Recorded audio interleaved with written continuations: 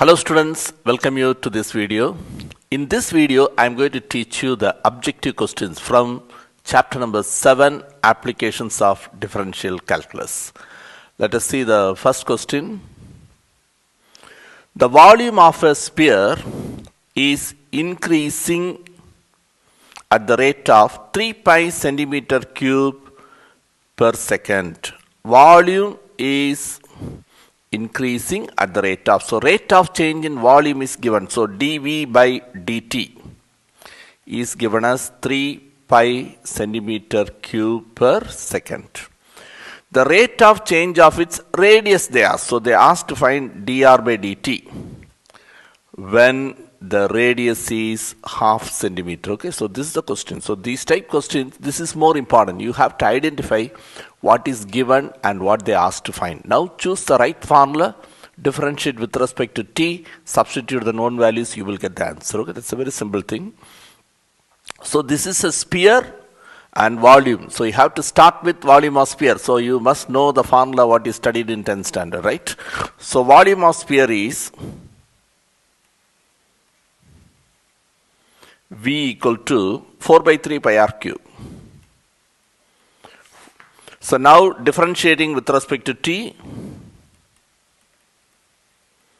V derivative dV by dt, 4 by 3 pi, r cube derivative 3r square into dr by dt, because we are differentiating with respect to t, right? Substitute the known values, dV by dt is 3 pi. Here right side 3 and 3 cancel.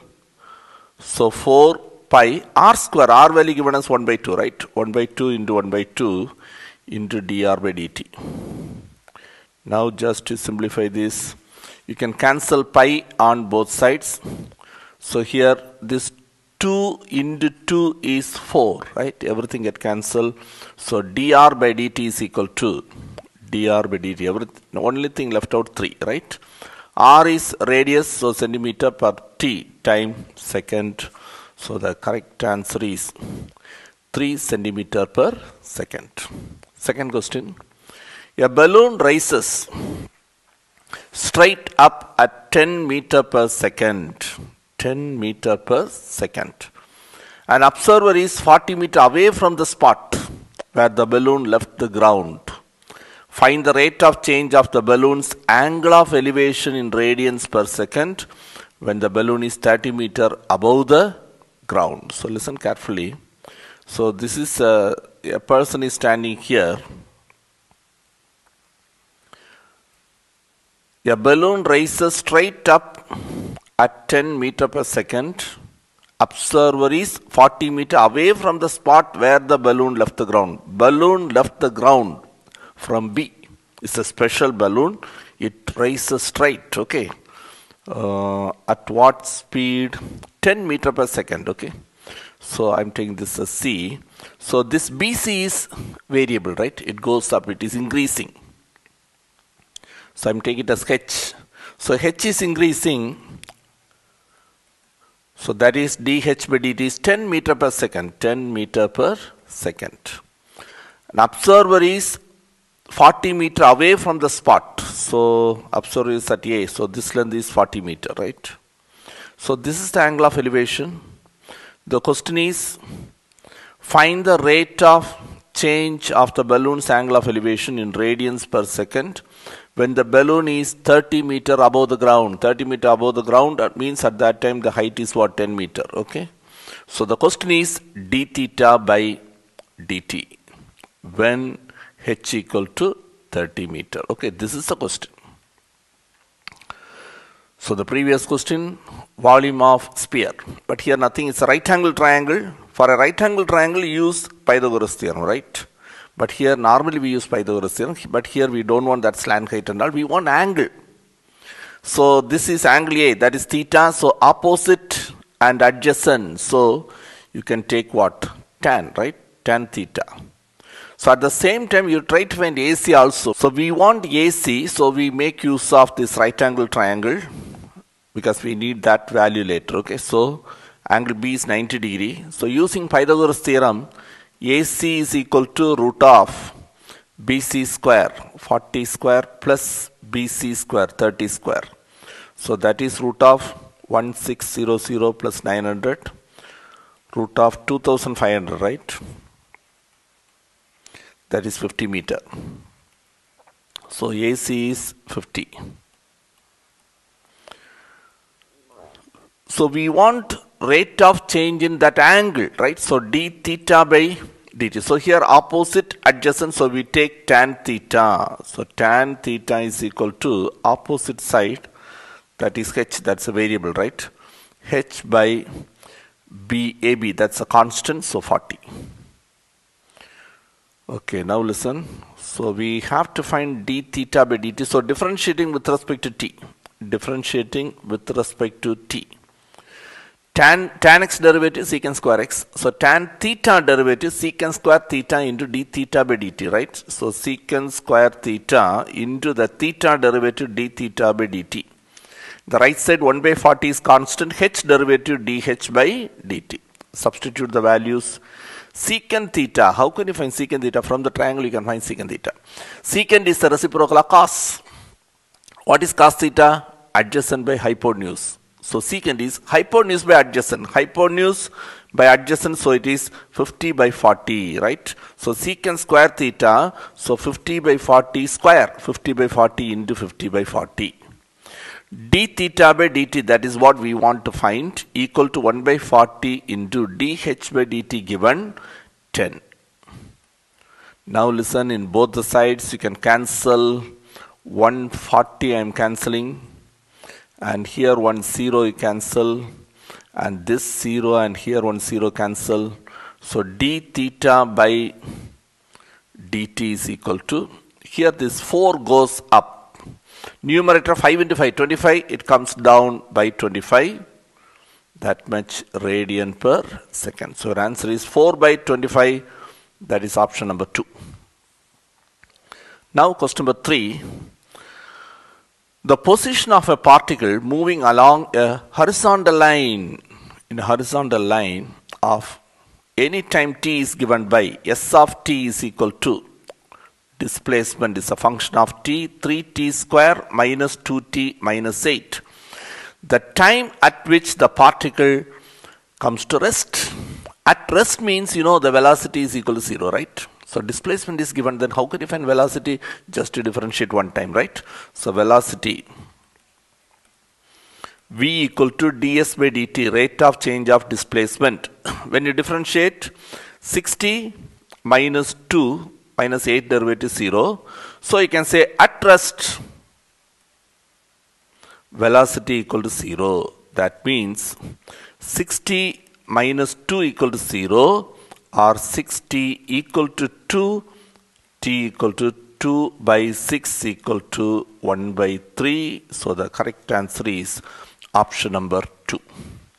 Okay, now let's move on to question number 4. A stone is thrown up vertically, in the previous one horizontally, right?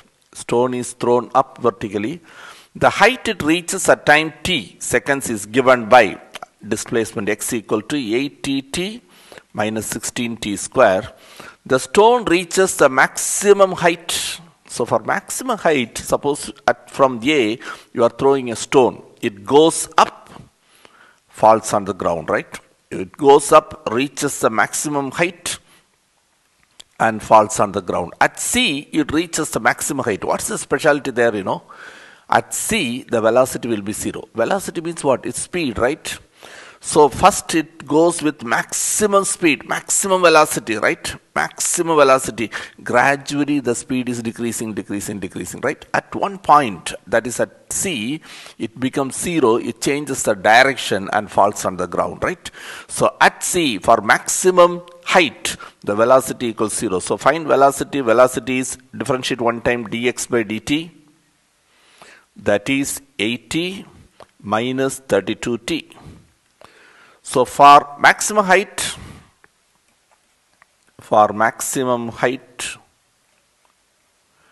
velocity equals 0. That means that is 80 minus 32t equal to 0. 32t equal to 80 cancel by 16 table, 5 equal to 2t or t equal to 5 by 2, right? That is same as 2.5 seconds, option number 2. Question number 5. The point on the curve. So we have to find a point on this curve. That means once you get x value, you substitute here, find y value. If you get y value, substitute and find x value, right? The point on the curve at which y coordinate changes. Y coordinate changes, that means rate of change in y, dy by dt. Rate y coordinate changes 8 times as fast as x coordinate dx by dt. This is what given in the question. Given in the question, y coordinate changes 8 times as fast as x coordinate. That is, rate of change in y is 8 times rate of change in x. Okay. So with this information, we try to do that. Given equation is 6y equal to x cube plus 2. Differentiating with respect to t. Differentiating with respect to t. So 6 into y derivative dy by dt equal to x cube 3x square into x derivative, because we are differentiating with respect to t. So x derivative dx by dt, 2 is a constant, it's 0, right? Now 6 into dy by dt can be replaced by 8 into dx by dt. So 6 into 8 into dx by dt equal to 3x square dx by dt. Now both the sides you can cancel dx by dt. 3 table you cancel, you are getting 2.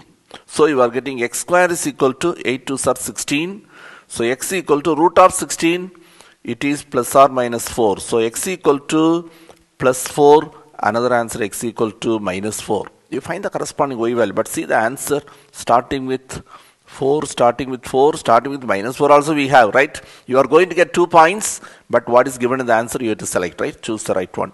So we have to find y from here, right? 6y equal to x cube plus 2. 6y is equal to x cube plus 2.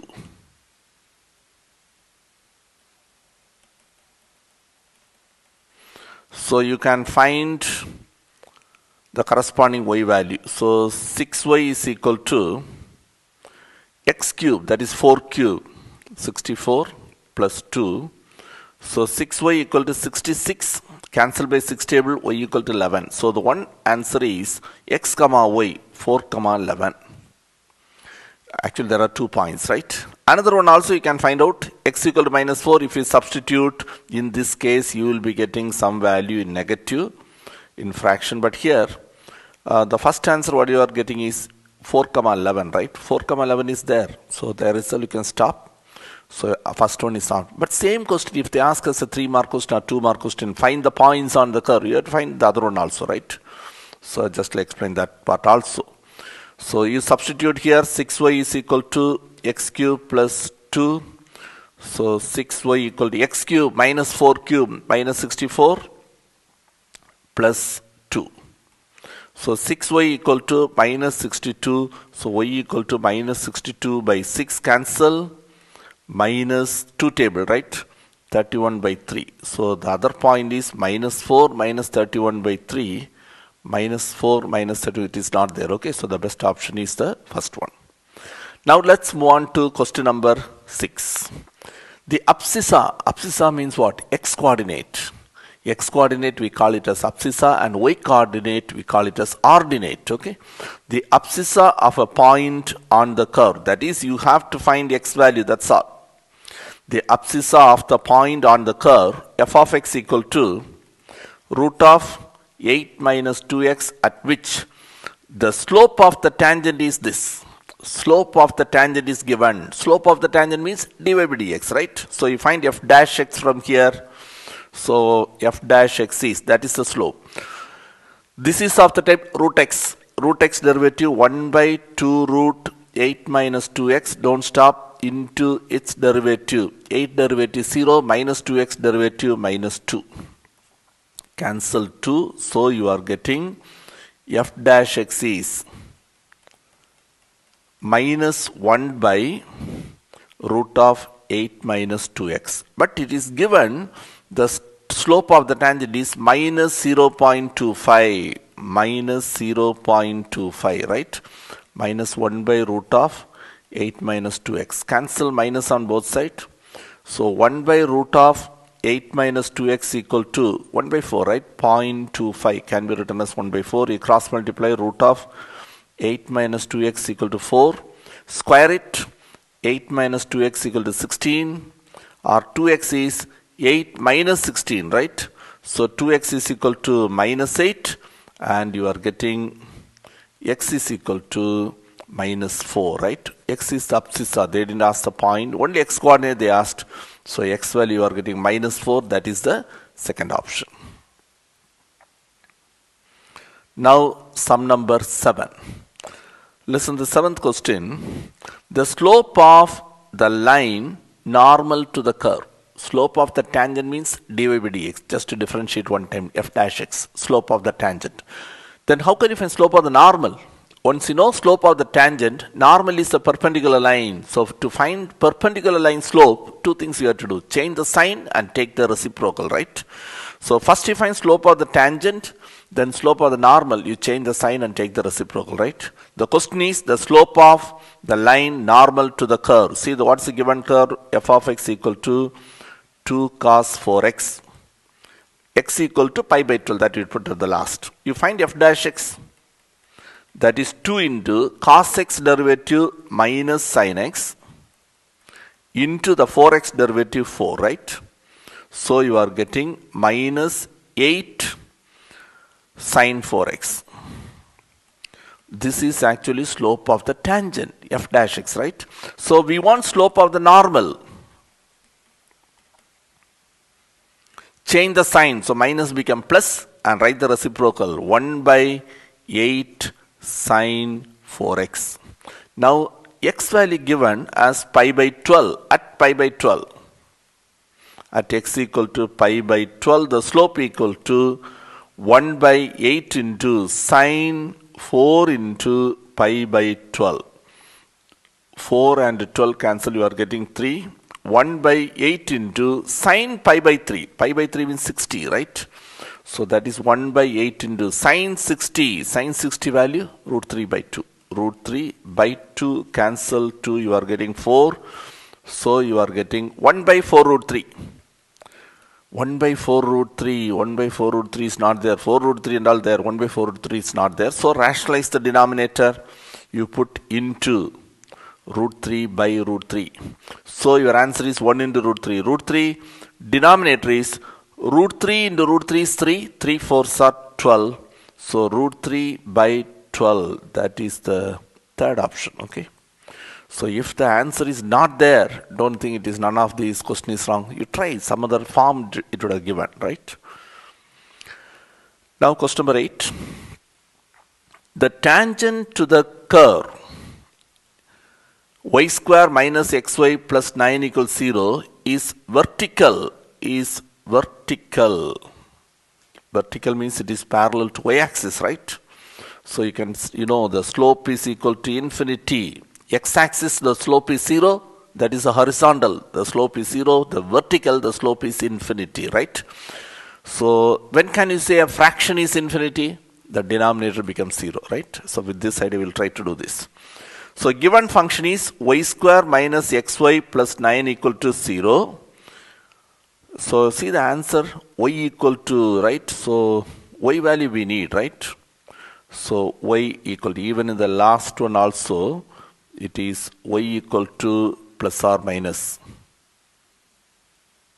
root 3. Okay, so these are the options. Now listen here. So this is a given curve. So differentiate with respect to x.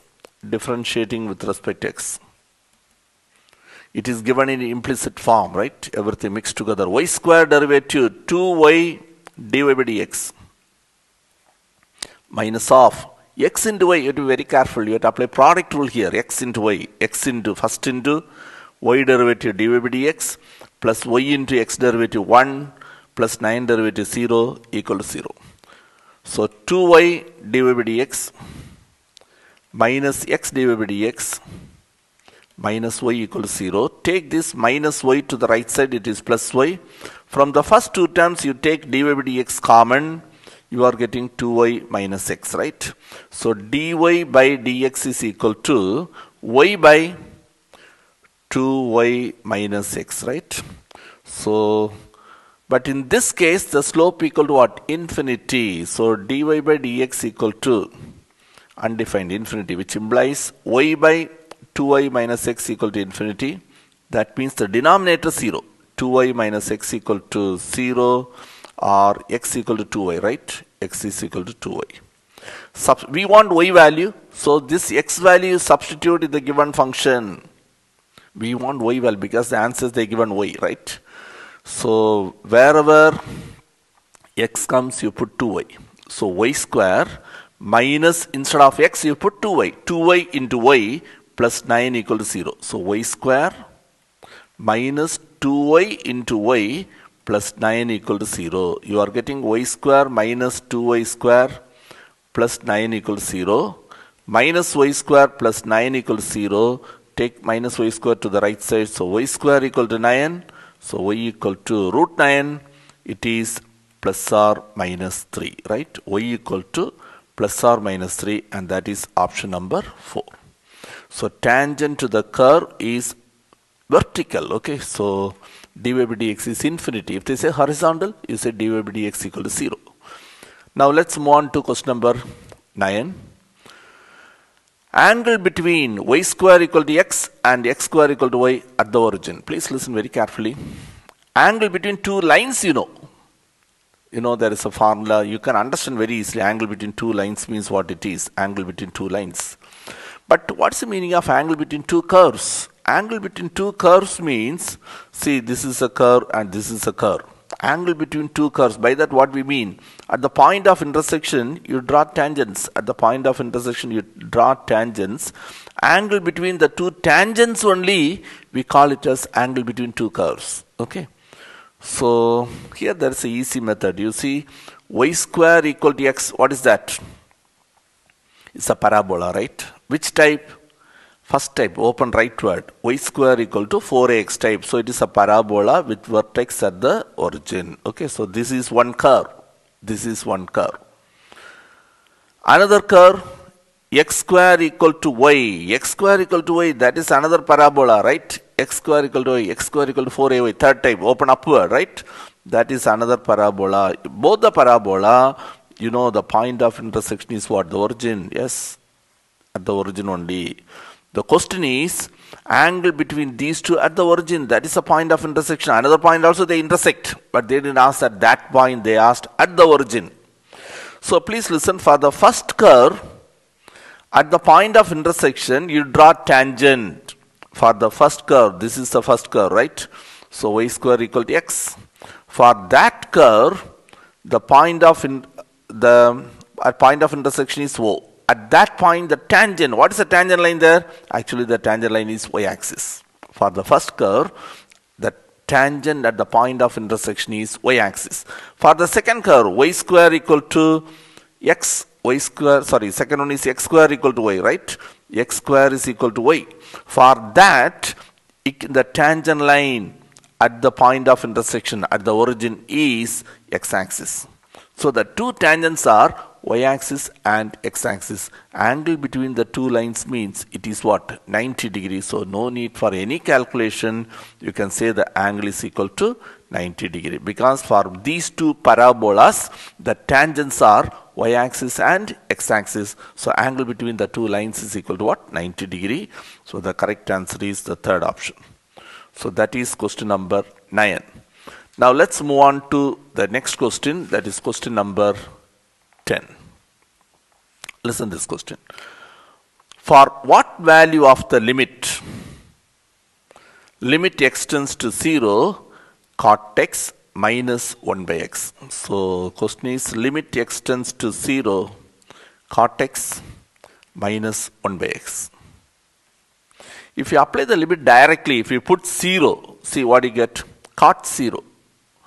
Cot 0. Tan 0 is 0. Cot 0 is infinity. Minus 1 by 0 is also infinity. You cannot apply L'Hopital's rule. So limit x tends to 0. Cot x can be written as cos x by sin x minus 1 by x. You take LCM now. Limit x tends to 0. LCM is x into sin x. So you are getting x cos x minus x. Apply the limit now. For x you put 0. X when you put 0, 0 into cos 0 is 1. So 0 minus 0, numerator 0. X you are giving 0. Sin 0 also 0 only. 0 into 0, that is 0. You are getting 0 by 0. When it is 0 by 0, you can apply L'Hopital's rule.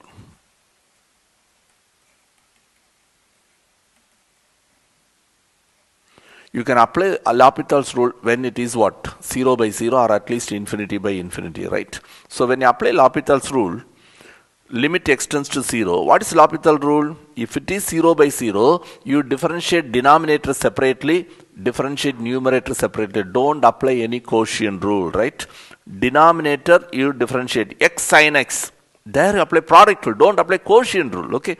X into sin x. So differentiate product rule first into sin x derivative cos x plus sin x into x derivative 1. Numerator differentiate x cos x, you have to apply product rule. First into x into cos x derivative minus sin x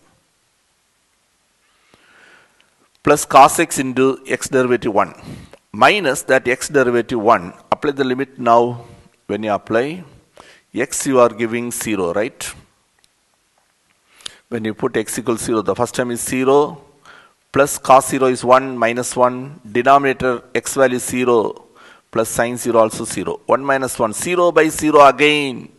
So you have to apply L'Hopital rule one more time. So it is given as an objective question. They can ask even as a 5-mark question or 3-mark question. So practice well. Try to understand the method, not the answer. Okay. So applying L'Hopital's rule again.